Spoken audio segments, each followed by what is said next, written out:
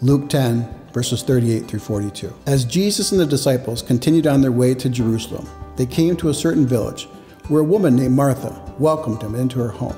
Her sister Mary sat at the Lord's feet, listening to what he taught. But Martha was distracted by the big dinner she was preparing.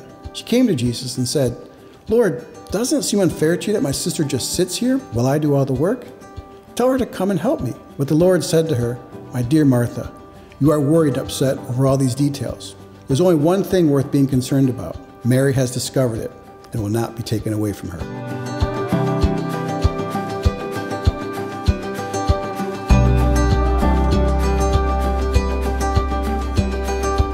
I don't know if there's a better illustration that highlights a major flaw as to how people approach life leading up to retirement.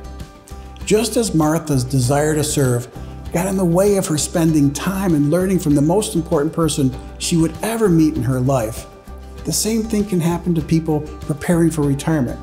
They spend so much time getting ready for it that they neglect the other things that are going to be most important to their success during it. They work extra hours, save, sacrifice, miss family functions. They're too tired to go to the gym and put their marriage or other relationships on the back burner, hoping that once they retire, they'll be able to restore it all.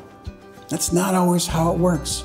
Just because you're retired and now have the time to commit to it doesn't mean that other people will be able to reciprocate in the same way. The big question here isn't whether you're going to be like Martha or Mary, but rather understanding that you need to find a balance between listening and laboring, and of course, giving priority to your walk with God.